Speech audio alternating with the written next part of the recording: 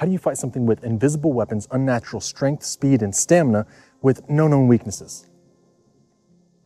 I don't know, but I have an idea how to get rid of it. The Baykok is a creature that only the Okachita need to worry about. But before you get all excited, Okachita means warriors.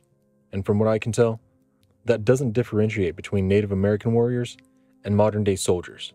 In fact, I'm not even sure there's much of a line drawn between a warrior and a man or woman who's out hunting, or if someone simply goes into the woods armed and appears to be a warrior. But if you're concerned about running into a Baykok and you want to know how to ward off this evil spirit, then be sure to stick around. It's always better to know something unnecessarily than it is to not know something critical. So what are these creatures exactly, where do they come from, and most importantly, how do you defeat, destroy, or escape one if necessary? Well, a Baykok is born whenever a warrior dies a dishonorable or shameful death. And this could happen because he was surrendering, or maybe he went into battle boasting and disrespected the opposition, and decided to mess around and find out, if you get my meaning. There's not necessarily any one form of death that is guaranteed to make a Baykok, but as long as it's a dishonorable one, then there's a possibility that one will rise from the dead. So not every shameful death creates a Baykok, but every Baykok is created by a shameful death. And it's not only how they died, but how their body was treated afterward. It's said that if the warrior's bones were scattered over a large distance or even thrown in a lake, then he would be unable to rest, unable to move on, and therefore would walk the earth for the rest of eternity as a Baykok. These evil spirits are fairly easy to spot. You're not likely to confuse it with anything else, except maybe a Wendigo. You see, similar to a Wendigo, they appear as an emaciated skeleton with clear or see-through skin. And in some variations, they're nothing but the bones of the fallen warrior.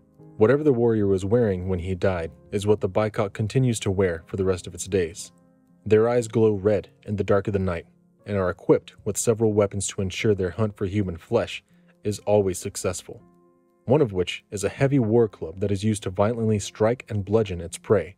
However, its preferred weapon of choice is a very powerful bow with arrows dipped in poison that are invisible to the human eye. As for the poison, it's said to cause the body to be completely numb while putting the victim into a deep sleep for many hours. During this time, the Baykok begins to feast upon the fallen warrior, but it doesn't always immediately kill. It takes its stance above the prey and pulls out a small silver knife and carefully cuts into the abdomen, and through this opening, pulls out the liver and gorges itself upon it. During this time, you can't feel anything. You can't feel the arrow being pulled out of you, you can't feel the knife cutting you open, and you can't feel the Baykok ripping out your liver. In fact, you may not even realize anything's wrong until you wake up the next day, and even then, maybe not. You see, the Baykok has this magic thread, and it will use it to sew up the opening that it made for your liver, but not before it places a rock inside of you. This magic thread is then used to heal you in such a way that the wound was never there. You don't see a scar or a scratch or anything. And I imagine it uses this on the arrow wound as well. Some warriors have been known to wake the next day and continue on living for up to another few weeks without ever realizing that their liver's gone. And then they just slowly die because it's not there to filter out their everyday toxins. It's a very slow and painful way to go. But in other situations, the Baykok wakes until you're asleep and violently clubs you to death. And it's pretty easy to tell when you're being stalked by one of these things as well, because you'll hear its bones rattling through the woods as it follows you. And it's also known to let loose a shrill cry as it flies through the forest. But also, luckily, this is said to only be in the woods of the Great Lakes region. It's really nice that these monsters abide by borders and rules.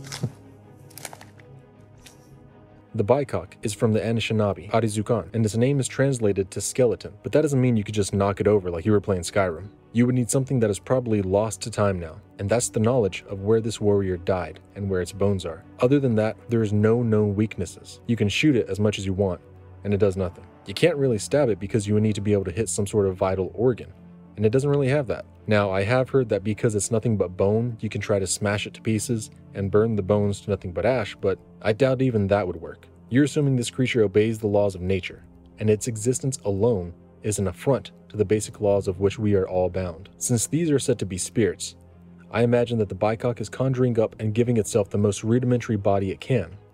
That's why it appears as only a skeleton, and sometimes just skin on bones. It would probably just reform itself after the fire was gone.